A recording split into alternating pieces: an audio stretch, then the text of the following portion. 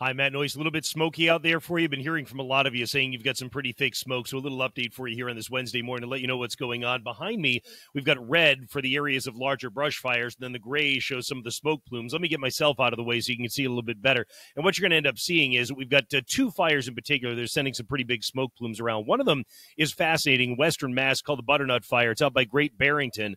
Crews have been fighting that. It grew over 100 acres last night. Continues to grow this morning. And this one is near Butternut Ski Resort. So you know what they've done? They've turned on their snowmaking machines to saturate everything on the landscape to reduce the chance that fire is going to impact the resort. But nonetheless, that's sending the smoke down at Waterbury, Hampton, New Haven. We'll look at that with the air quality here in just a second. Also, fires around Boston, the biggest of which continues to be Boxford State Forest. You can see that smoke plume that goes all the way down to Cape Cod. How come? Why today? Because the wind's light. So when the wind is a little stronger, it mixes things up a little bit more. So what that does is it actually tends to disperse the smoke a little bit better. Today, that's not the case. The wind is light. The good news is that means there's not much fire spread. The bad news is the smoke just drifts around.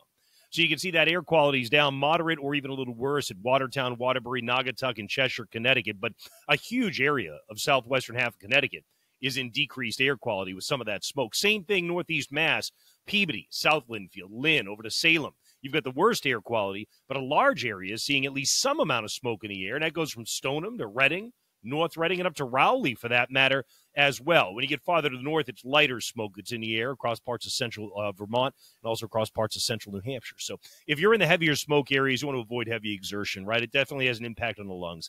The thicker the smoke, you want to limit the outdoor time, especially folks with respiratory ailments. You know, air purifiers absolutely help inside the house.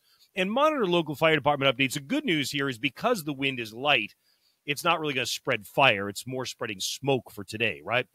The other good news is, take a look at this. Yeah, we're expecting rain to arrive between 6 and 8 a.m. One thing that I mentioned in the Insights video, if you didn't have a chance to see that already, is I think tomorrow it's going to be pretty slick for us out on the roadway. And the reason I say that is because it hasn't rained in so long. You get a lot of oils in the road. But again, more on that in the Insights video. You'll find that on the homepage. Or if you haven't downloaded our free app yet, please do it. No gimmicks, no strings attached. It is free.